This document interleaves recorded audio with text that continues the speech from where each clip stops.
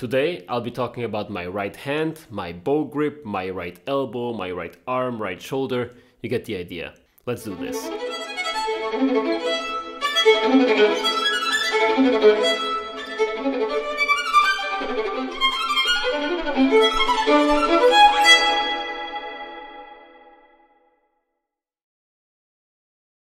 Welcome to the second episode of Violin Playing Explain. A teacher of mine used to say that the right hand is your bank account, because the better you sound, the more money you make. I wish that were true.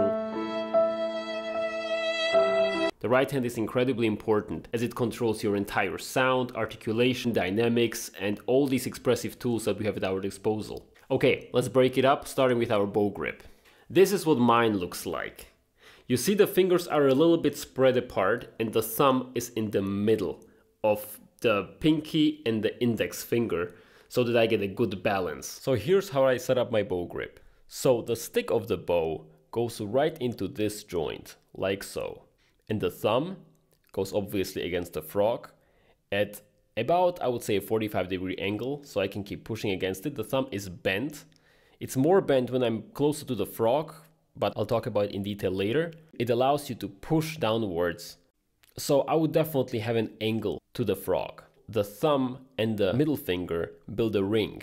And this is basically the starting point. Also, at the same time, it acts as a pivot point because when I put the index and the pinky at roughly the same distance from the thumb and from this ring, it acts as a pivot point. So I have perfect balance that way. And then the ring finger goes roughly on the eye of the bow. In this case, it's the Coda bow logo, but you get the idea.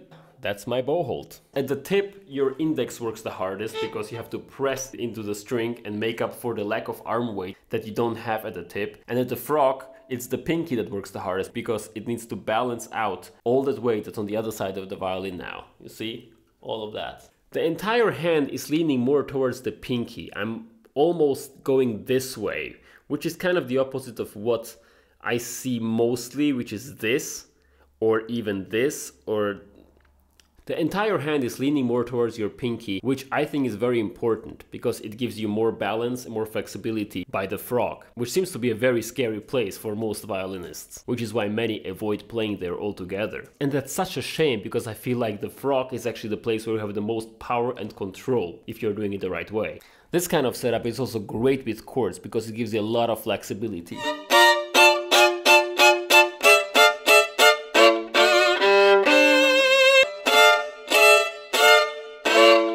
There'll be a separate video on chords coming soon, but again, little sneak peek. I feel like it's hard to separate all these topics from one another because they're also intertwined. It's almost impossible to talk about your left hand without mentioning your right hand and so forth, so I'm trying my best. There's always been much discussion whether the thumb should be bent or not. Mine is bent. I prefer it that way. I feel like it gives me even more this springiness feeling when I play a chord or when I go down bow. It feels very much like I'm pushing actually, the bow down, and it's a very satisfying feeling and it gives me more control. You have more grip in a way. Also, it allows me to go even lower with my fingers when I really curl them. And I realize also the closer I get to the frog, the more my fingers and my thumb are curled. Look at this.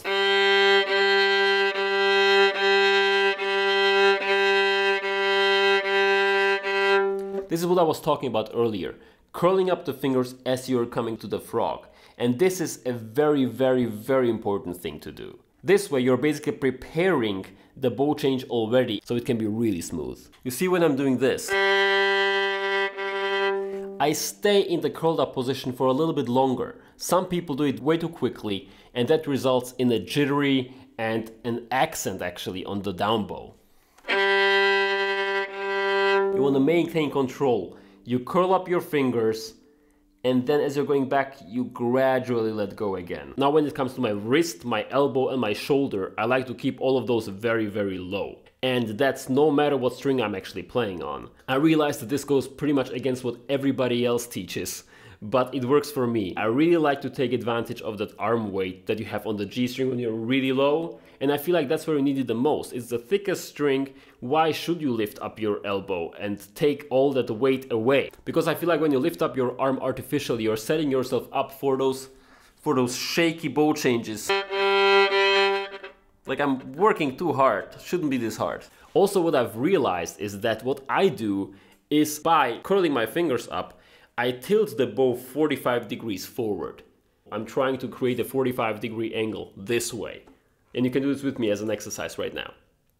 By curling my fingers only, I'm making the angle change of the bow.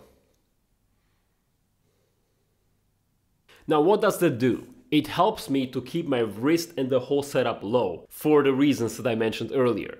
So you may ask, how do I do string crossings at all if I'm not using my elbow or my arm? The answer is with my fingers and basically my forearm a little bit, but it's mostly my fingers and my wrist and just the forearm. It's this kind of motion rather than this kind of motion. There's a great exercise for these string crossings. Look at me doing the string crossings entirely with the fingers.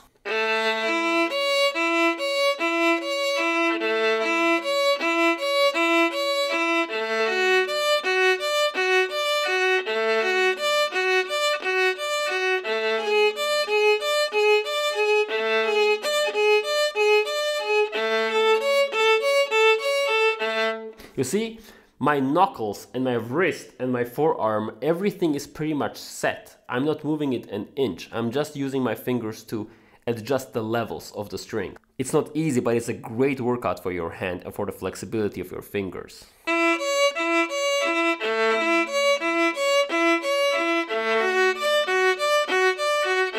And then you can apply it pretty much everywhere.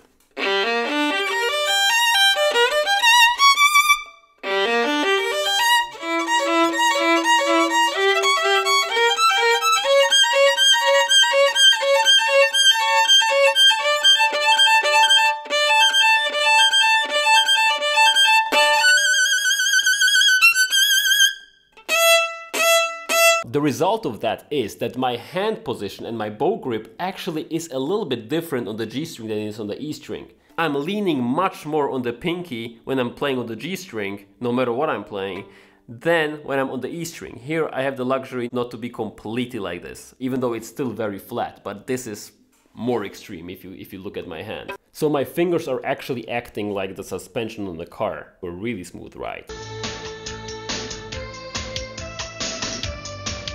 Every single down bow that I start, very much at the frog, I start from this extremely curled up position. And then I can release it later.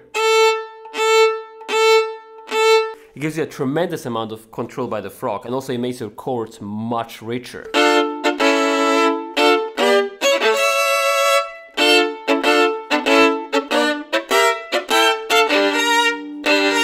You see how I'm starting the G string completely this way.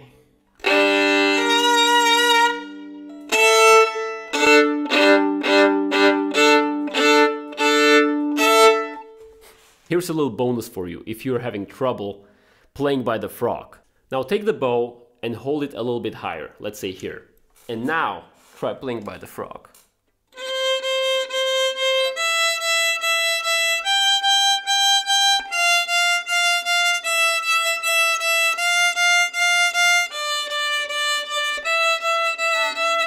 And really go all the way to the frog. You can completely exaggerate and go like, I don't know, halfway up here. It's gonna be ridiculous.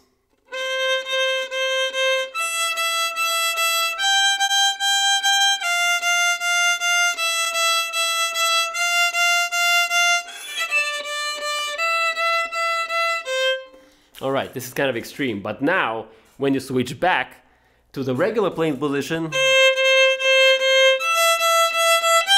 you'll feel like you're basically playing by the tip. That's it guys, a short introduction into what I do with my right hand. Let me know in the comments below if you have any questions at all. Share your experience, what you think of any of this, whether you agree or disagree. I'm happy to have a discussion. Please like and subscribe if you're enjoying these videos so I can keep making them. Also please consider checking out my Patreon. I'm offering a bunch of things like lessons and so forth, so you don't want to miss out on that. Happy practicing and see you in the next one.